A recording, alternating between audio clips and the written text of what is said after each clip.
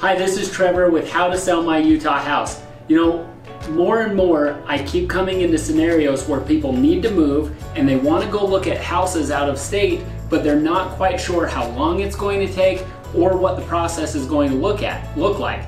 So with this house that we're standing in today, we're in West Valley. I actually put this house under contract almost 4 months ago, okay? Now 4 months ago I met with the seller. They told me they wanted to move to Oregon, but they didn't know anything else. So what we did is we made an agreement on the price, okay? If we can agree on the price, I really don't care how quickly we close as long as I know what I can buy the house for, okay? So as we look around at this house, you'll notice it's really not in as bad a shape as it looks. It needs some carpet, it needs some paint, but we checked out the roof, the furnace, the windows, things like that, and it's mostly a really solid property.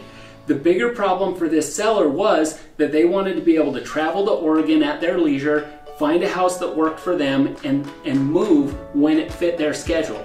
So what we did is we made that agreement back in October, and then we just kind of sat around and waited, okay? We got to early December and they called me and they said, Trevor, we found a house that we're going to buy.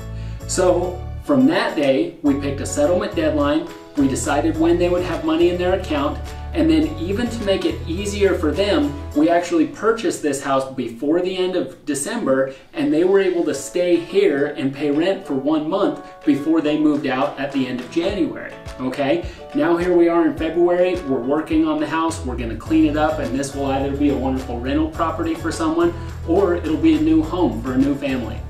Now we always find weird things in every house, so I like to point them out.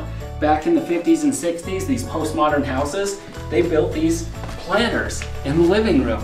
You know, this has actually been cut down. Originally, this would have been about this high and maybe had some posts up into the ceiling, okay?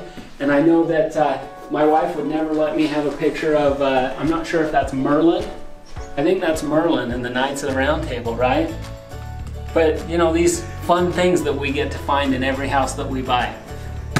This is Trevor with How to Sell My Utah House.